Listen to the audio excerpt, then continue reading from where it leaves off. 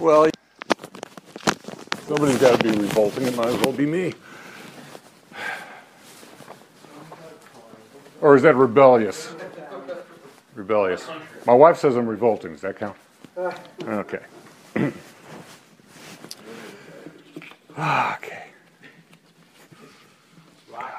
It's going to be a hell of an evening, isn't it? Oh,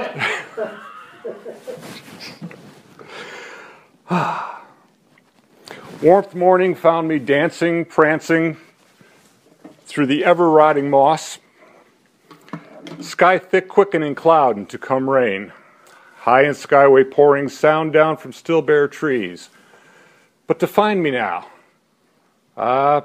they would have, if could, to chase me in the life beneath the swallowing cliffs, scrumbling down the damp dirt slope and rock the fallen tree along curving, quick, clearly running streams, past silver glow of cans and shinily green wine bottles, with the single leaf that earth breath picked, kicked, down to meet me.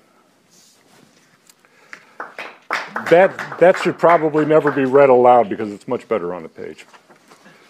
Oh well. And this is called Rocket XM72. Right on.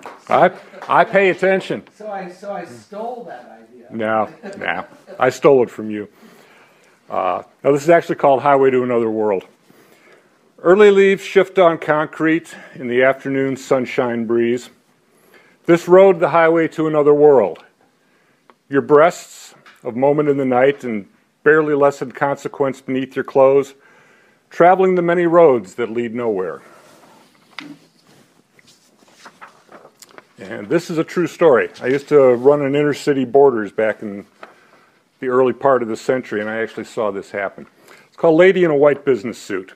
And it's actually got an epigraph or an epigram, I can never remember which is a poster I saw in the Long Beach post office back in 1970 when I was dry docked out of Southern California. And it said, "Listen, Christian, I was homeless, and you spoke to me of the spiritual shelter of the love of God." She was a lovely woman, not just in body, but in spirit. One of my favorites, each day stopping for the journal, and a coffee, black please. How's your day? Thanks, and see you tomorrow. Happy, successful, well-dressed, light perfume. And then she was wearing the same outfit 2-3 days in a week, with shoes looking worn and a whiff of alcohol instead of Parisian citrus. Passing on the journal, spending hours at a time in a chair in the cafe, drinking water, staring far, far outside the window at her old skyline. Finally, blushing when I brought her coffee, she said, "I lost my damn job."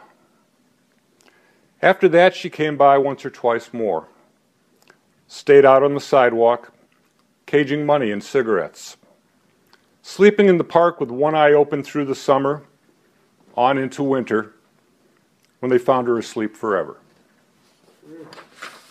Yeah, like I say, that was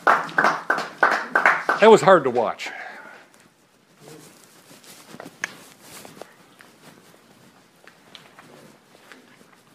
And in honor of the Something cheerful. immortal because non-existent, tomorrow, we have the following excavation from the detritus of some urban landscape. Is this my moral?